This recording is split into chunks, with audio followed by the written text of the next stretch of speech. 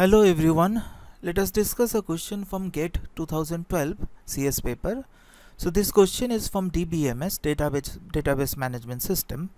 The question says consider the following relations. So there are three relations A, B and C. So these are the three relations A, B and C. How many tuples does the result of the following SQL query contain? So this is the SQL query. We can see there is also a subquery inside this. So these are the options. You have to find out what should be the number of rows or number of tuples in the result of the SQL query, right? So we need to start with the subquery. So we'll first find out how many rows and what are the rows returned by this subquery part, right?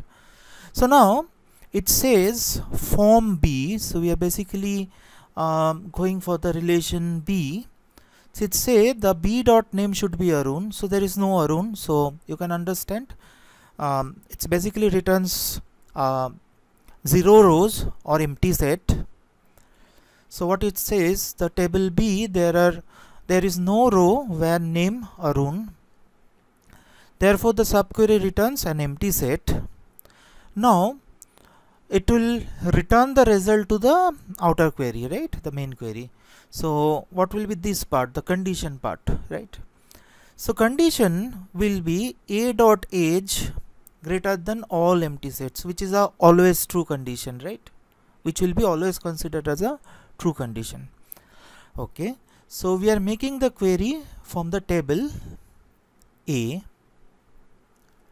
and our condition is always true, so it's basically fetch all the IDs. So the output will be 12, 15 and 99. So it's basically 3 rows will be returned, so tuples will be returned.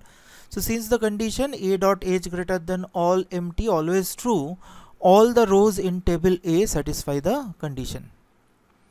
Thus the query returns ID values of all the rows of the table A. So this will be the result. So the result contain 3 tuples. Thank you very much. Thanks for watching.